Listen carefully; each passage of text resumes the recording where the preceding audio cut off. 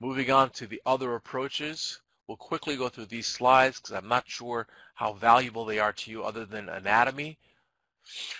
So the medial approach is utilized for the medial meniscus, the fracture fixation, ganglion excision, as well as ligament reconstruction. Here, what's important is understanding the layers. I can see a question, if they ask an anatomy question, is what's in layer 1, which is the pes tendons, the sartorius, the gracilis, the semitendinosus. In layer 2 is the superficial MCL. In layer 3 is the deep MCL.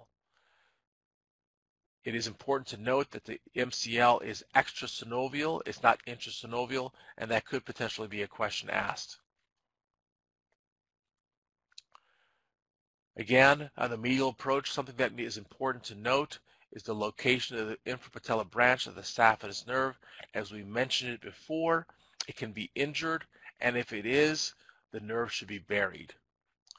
Also important to note, the nerve is located between the sartorius and the gracilis muscles. Highlighting the dangers once again is the infrapatellar branch of the saphenous nerve. If that nerve is cut, it can become a neuroma. If it can be identified, it's important to bury that nerve in fat. That has been associated with a reduction in neuronal formation. Another anatomy question that can be used, that has been tested before, is the orientation of the popliteal artery along the medial side. It lies along the midline posterior joint capsule adjacent to the medial head of the gastroc. If you enjoyed this video, please consider leaving a like. We'd love to hear your thoughts and what you'd like to see next in the comments.